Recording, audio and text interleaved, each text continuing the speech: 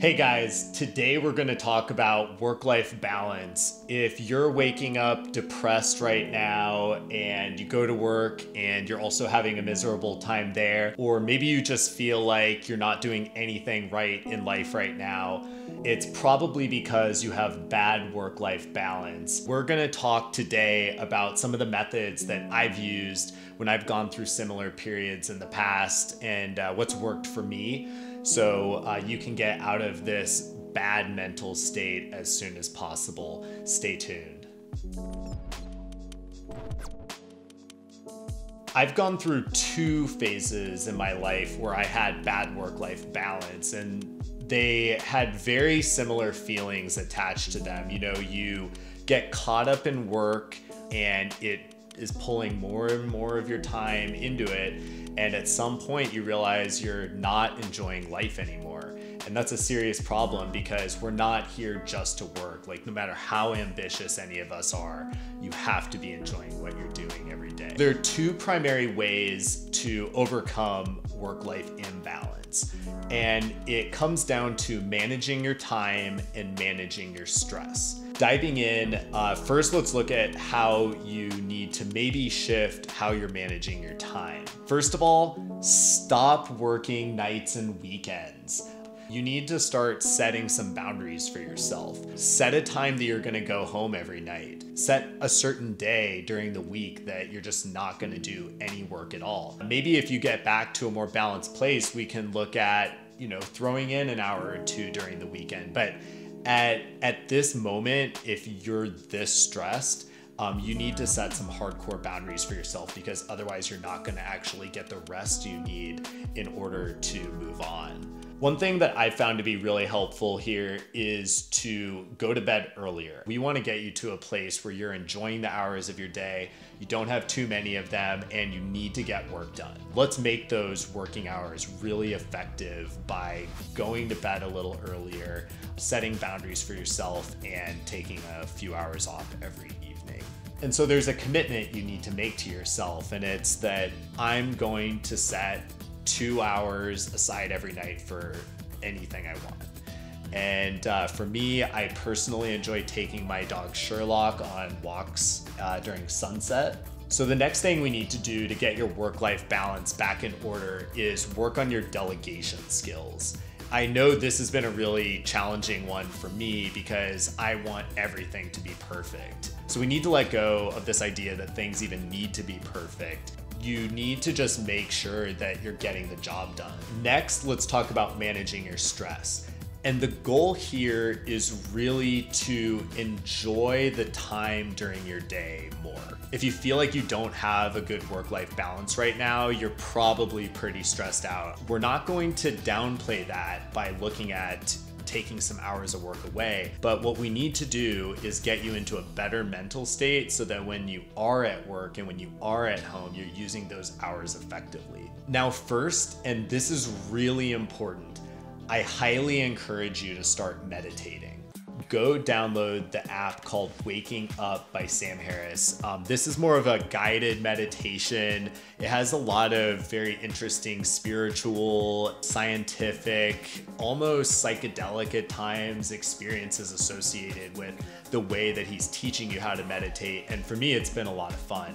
In addition to that, it's also given me skills to recognize when I'm being stressed out during the day and some tools to overcome it. Next, go to the gym. I know it's cold outside or you're depressed and you just want to lay in bed. Do whatever it takes to get to the gym. For those of you who maybe haven't gone to the gym in a long time, take it from me, just go sign up for a gym membership or at least go for a walk and you'll feel a lot better. Next, and this kind of comes into the meditation thing a little bit, but really work on taking a more positive outlook on everything in your life. If you're a nihilist, I've actually been there. Those of you who are fellow nihilists, so to speak, I'm not one anymore, but feel free to commiserate in the comments. But what I mean by this is if you're kind of looking at, things are doomed or nothing's worth it, or even just like you're working on something very specific at your job right now and you don't know if you can actually do it, we got to change that mentality ASAP.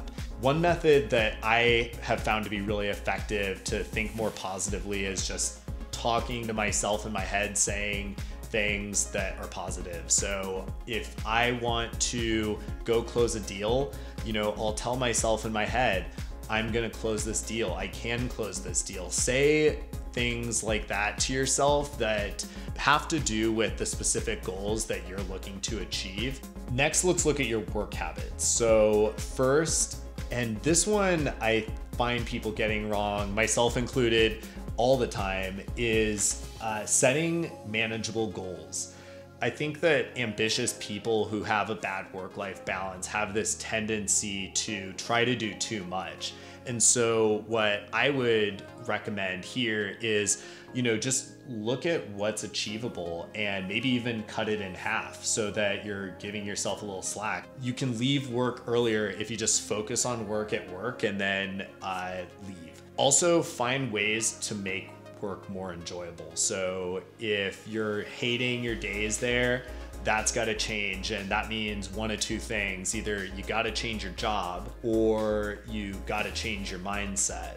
And you're free to do either of them because some jobs are truly terrible and might not be a fit for you. Find ways to make your work more enjoyable. Now, when it comes to work-life balance, Jeff Bezos actually has something pretty interesting to say about this. And he actually doesn't look at this in terms of work-life balance because he views that as having a set amount of hours and, their work and life are against each other in this.